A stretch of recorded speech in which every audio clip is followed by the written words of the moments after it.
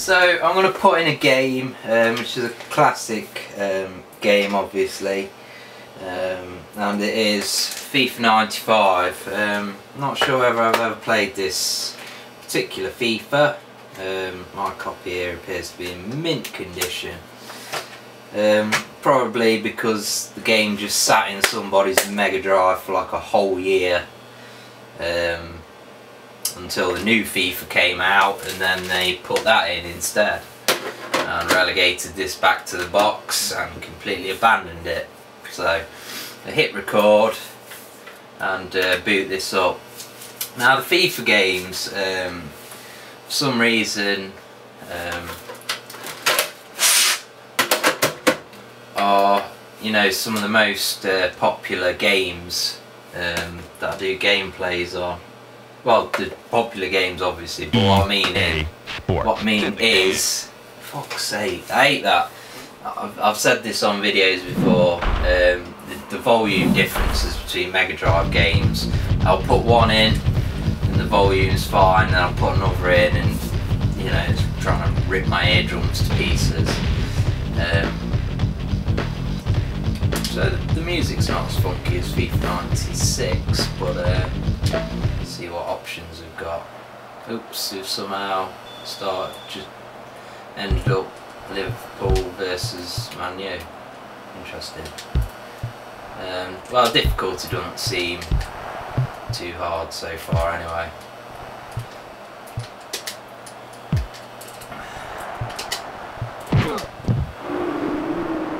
So this for me was really the kind of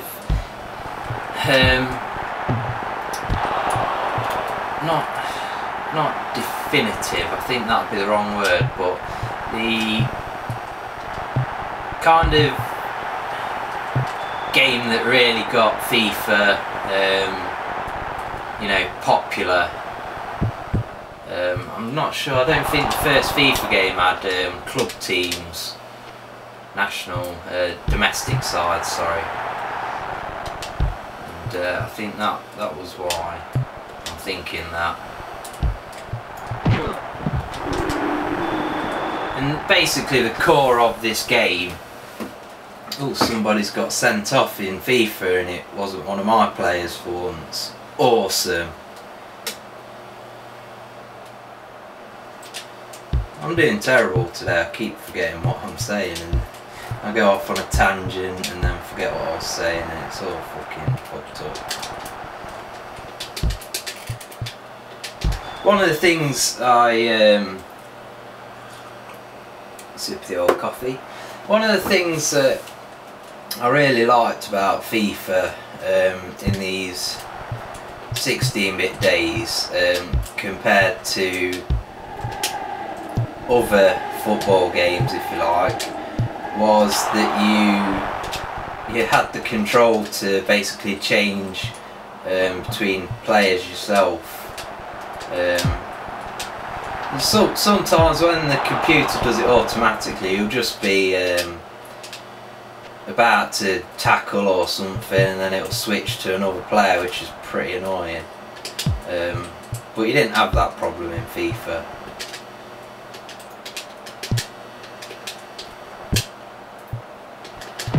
So it's kind of the way I'd describe this, because the game that I played the most in the FIFA series when I was younger was probably FIFA 96, and the way I'd describe this is that the core gameplay is the same, but FIFA 96 had bells and whistles on, i.e. it had tricks and, you know, when you scored, I mean, nobody's scored in this yet, but you could control the crowd and things like that. Well, not the crowd, but the chants and sounds from the fans. As usual, I'm terrible at these 16-bit FIFA games when I put them in. Well, most football games, in fact. But I'm not bad at not that bad at football games. I'm alright at, oh, fuck's sake. It's always the fucking story, and then I end up pressing pause by mistake.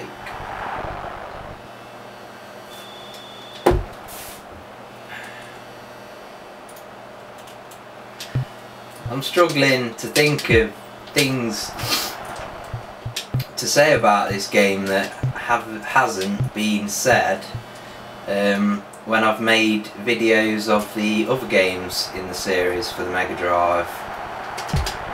Oh, look at that. Oh, what a chance. Come on, come get the ball. Is that offside? Gosh. Of course, back in these days, they didn't have all the slick presentation. Well, I say slick presentation. I don't actually think that the presentation on FIFA 13 is that great. Because I noticed the other day when I played it on my laptop that the badges, when you play the PC version, the badges are really low resolution for the different clubs, etc. But yeah, obviously back in these days you didn't get such luxuries as a badge for your team, so you just got a coloured bar with the colour strip. There's only basic strip variations as well, if I remember correctly. There weren't any, yeah, I can remember Derby County had quite an intricate kit in 1996, and FIFA 96 just had a basic, you know, white top, black shorts. You know, that was pretty much the closest you ever got to them. Saying that, actually, Derby weren't in FIFA 96 because they weren't in the Premier League.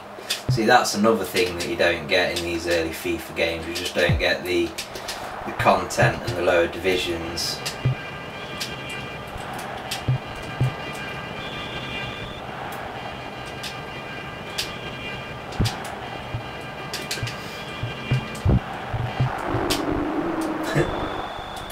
Sound isn't bad, can get a bit monotonous. I remember a lot of these 16-bit titles when I used to play them, I used to put music on in the background while I was playing. Something you don't really need to do nowadays because the sound's much improved. You know, you play current football games, you know, it's almost like watching a match on Sky Sports.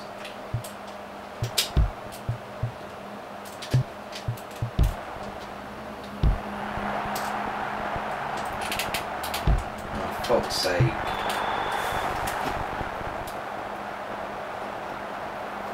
You can see there the four-way play symbol. Reminds me, obviously, if you had the multi-tap, you could have like multiplayer, you can say on the back, four-way play series. So I don't know whether that means you could have 5 people playing, or did it use, it probably used both the controller ports to attach the four extra ones on. I know what I mean. Right, come on. Get a fucking goal back.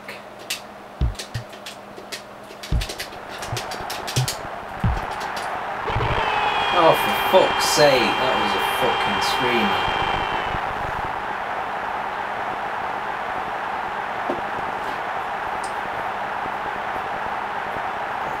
Yep, Panasonic, great. M. Webster. I can't fucking remember. Back in them days! Don't be fucking silly. Can I score from here? No.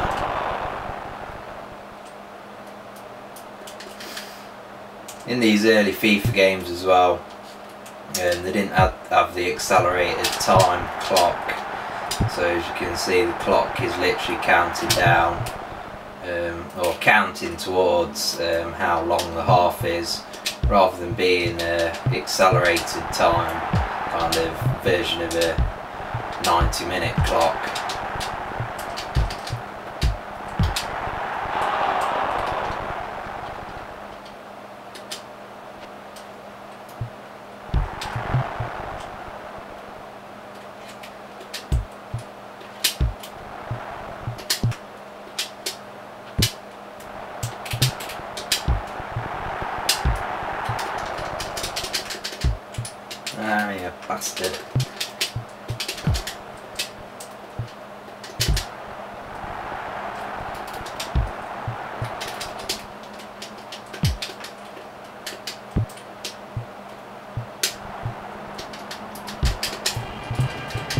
not doing well at all on this today.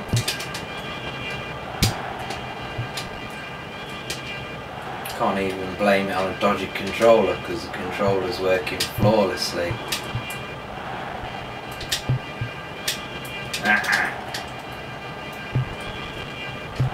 Do take a bit of time to get into these 16-bit football games when you've not played them for a while.